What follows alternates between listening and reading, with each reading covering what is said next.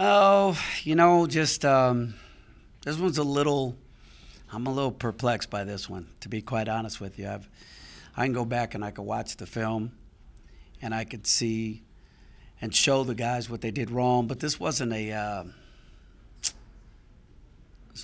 X and O debacle as much as it was um, a lack of urgency and understanding of how to play 4 games in 6 days. You can't think that you're going to be able to just roll the ball out and look at a team's Ken Palm ratings and think that you're going to be okay.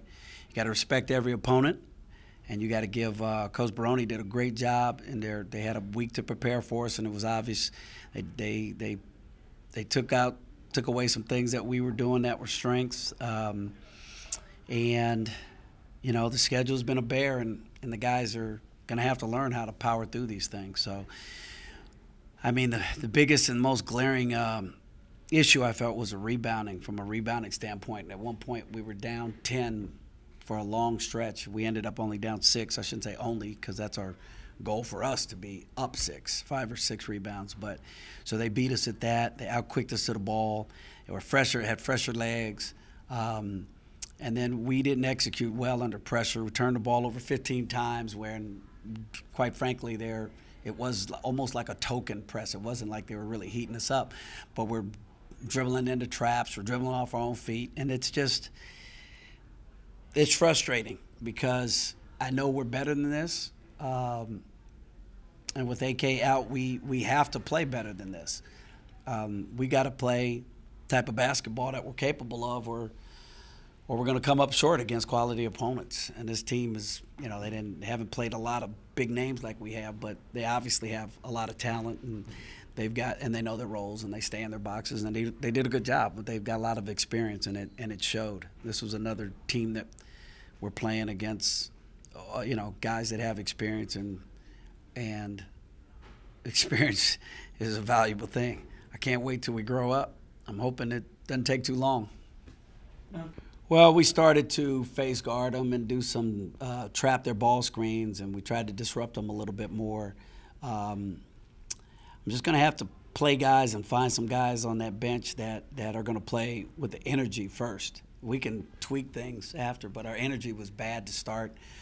I could just see it in their faces, and it just, me saying I told them is not my job. My job is not to tell them. My job is to get them to do. And so I've got to figure out how to tweak some of the things that we're doing in terms of getting them to understand how hard you have to play at this level. And it doesn't matter how many games you played and how many days. There's no excuses. It's the schedule. It's what we have. So you got to compete. I mean, we're not going hard on those off days, and we're taking care of their bodies, and they're hydrating and eating good. So there's really no excuse. It's just a calamity of errors tonight. It was really I was down.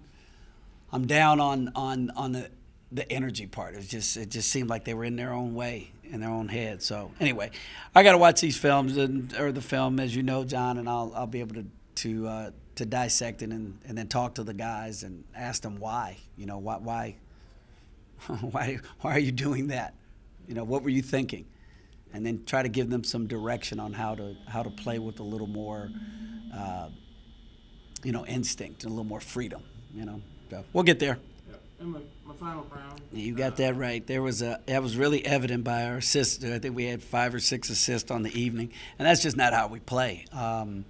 We didn't share the ball. I don't know if guys were trying to feel like they needed to put the team on their back with AK out, or just played very selfishly tonight, and it's just not who we are. And I don't know why we just didn't reverse the ball and get out of it when we have a press offense that gets it to the baseline, and we have a press offense that goes through the completion of reversal after it hits the baseline, and we would just get it over and just be happy getting it over. And our theory has always been to punish people when they press you, and we didn't punish. I think we got one time where we got it down into Ray down deep, and he got fouled, and that was the only time they executed it properly. And we've got several different press offenses. We tried another one, and that one at least we got it over easier, but we still didn't capitalize off of them pressing, and that's always going to be the goal when we're being pressed. So I think that there was a lot of immature, inexperienced thought processes going on in their heads that I'm going to have to try to figure out how to make that all get better, and that's the process, right? So I love these guys. I feel bad that that they're not figuring it out quick enough. Those last 2 games were opportunities for guys to do more and show more of how they can be a great teammate, a great connector, great communicator, and they missed the boat. So love them and coach them up. That's what we're going to do.